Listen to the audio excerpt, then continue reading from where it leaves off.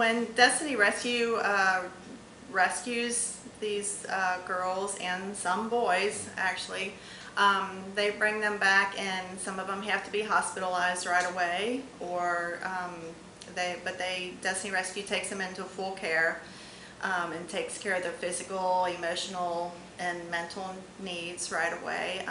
They have a social worker that works with the girls right away, and they take care of those immediate needs. And once the girls get settled in with Destiny Rescue, then they will help them to learn a new trade. And one of the things is the jewelry making. They make beautiful jewelry. We've been selling that at the salon. And one of the big things that got us and got me and Salon Lofts was that they actually have a hair salon there.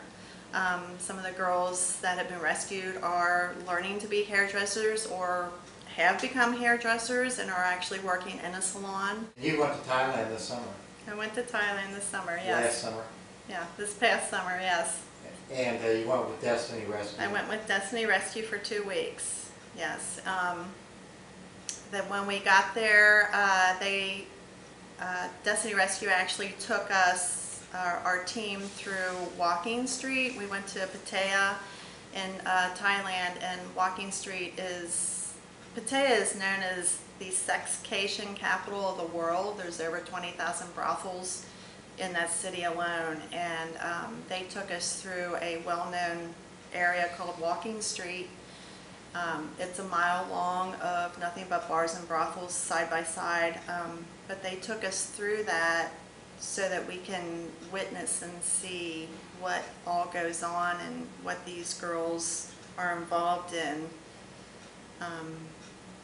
when they get rescued. So they took us through that one night, and then the next day they took us to the first rescue home. And that was amazing to go through what we did the night before, and then to walk into a rescue home and see these girls so bright-eyed and so full of life when we didn't see that the night before on Walking Street. It was like walking through The Walking Dead. It was like a Walking Dead thing that we went through, and to see these young girls so full of life and so receptive of us coming in. And although they were shy to begin with, and when we first walked in, but they warmed up to us as we started to talk to them. And but we spent a lot of time while we were in Thailand for 2 weeks and went around to all the rescue homes that Destiny Rescue has. They have the hair salon already established over there.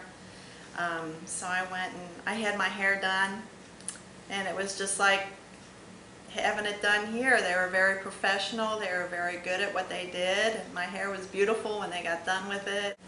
They have a restaurant, a coffee shop too, where they teach them to be baristas and cooks. So that's where we got most of our food.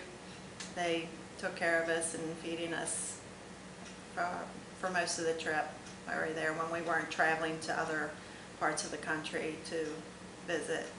So the cut-a-thon is to raise money for these rescues. It's to raise money for Destiny Rescue and to raise awareness of human trafficking.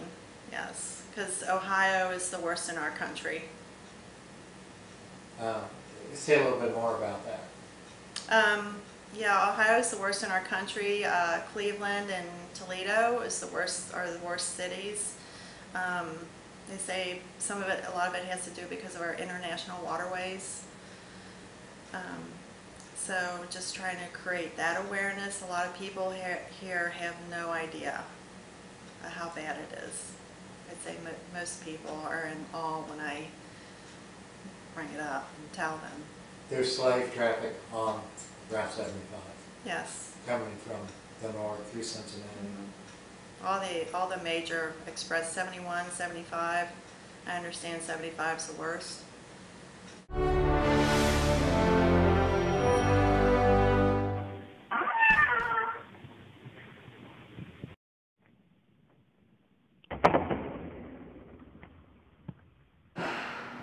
cooking with gas. Yeah, we are.